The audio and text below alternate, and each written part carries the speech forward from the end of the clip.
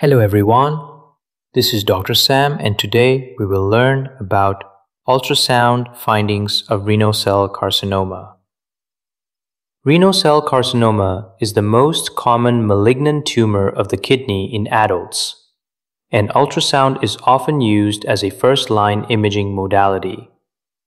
While ultrasound is less specific than CT or MRI for characterizing renal masses, it can still provide valuable diagnostic clues.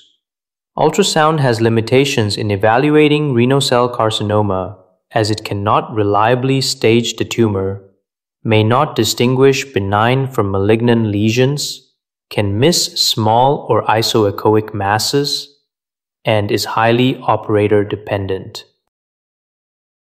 We will compare the normal ultrasound appearance of a kidney with a kidney having a mass. Renal cell carcinoma cannot be confirmed on ultrasound, but it is a good first-line modality for deciding whether a CT scan is needed or not. On the left is the image of a kidney in the longitudinal plane. This is the left kidney, so we have a part of the spleen next to it. This outer hypoechoic layer is the cortex. The inner region, which is even more hypoechoic than the cortex, is the medulla.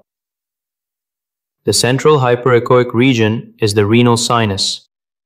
It contains fat, so it appears bright.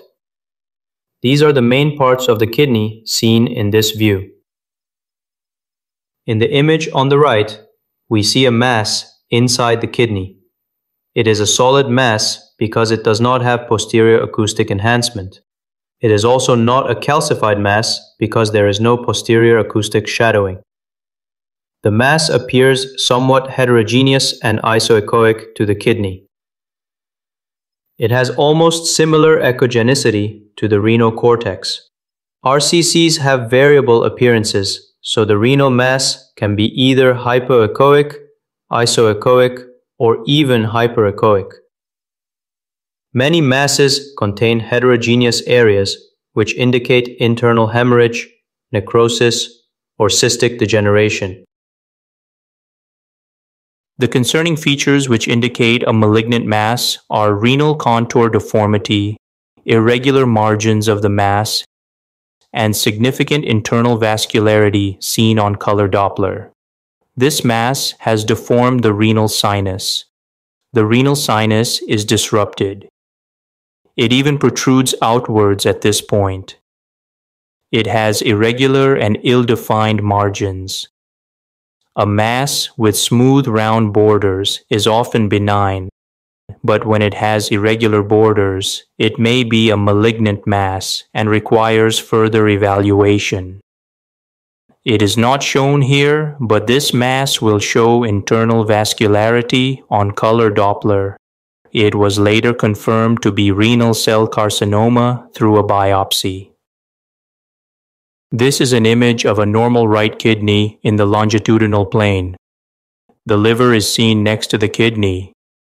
In the image on the right, a hyperechoic mass is present. This appearance can mimic benign tumors such as angiomyolipomas, which occur in the kidney.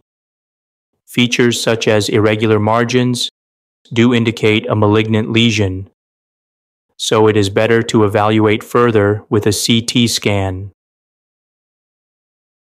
Here is another case showing heterogeneous mass in the lower pole of the left kidney. It also has irregular and ill-defined margins. Ill-defined margin means we cannot clearly tell where the border of the mass is. We cannot clearly see the border. This mass was later confirmed to be renal cell carcinoma. This mass is quite large. It has heterogeneous areas and irregular margins. These irregular margins are concerning. A malignant mass will show prominent internal vascularity on color Doppler. This is the mass in the lower pole of the kidney.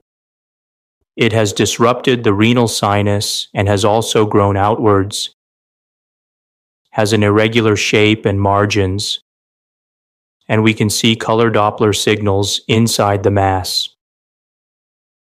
This suggests prominent internal vascularity, which is a feature concerning for a malignant mass such as a renal cell carcinoma.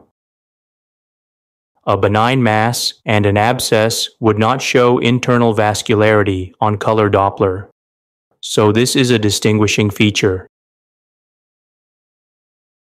Here is another renal mass with strong internal vascularity seen on color Doppler. This is the kidney. The renal sinus is over here. It is disrupted by the mass. Color Doppler signals are present within the mass. This was later diagnosed as renal cell carcinoma. RCC also has a cystic type. It can appear as an anechoic cystic mass with internal structures such as internal echoes and mural nodules. A mural nodule is a small solid mass that grows within the wall of this cystic structure.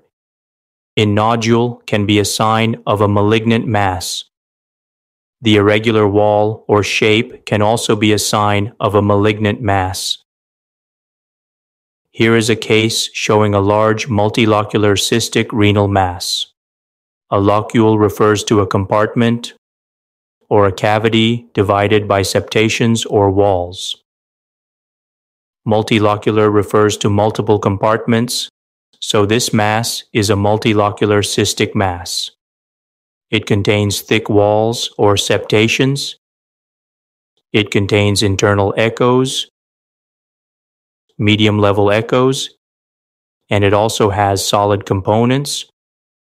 These are the solid components, slightly hyperechoic than the internal echoes. Small mural nodules can also be seen. This mass will also show strong internal vascularity within the walls or the nodules on color Doppler, which indicates that it is a malignant mass. Thank you so much for watching. Stay tuned for more imaging videos.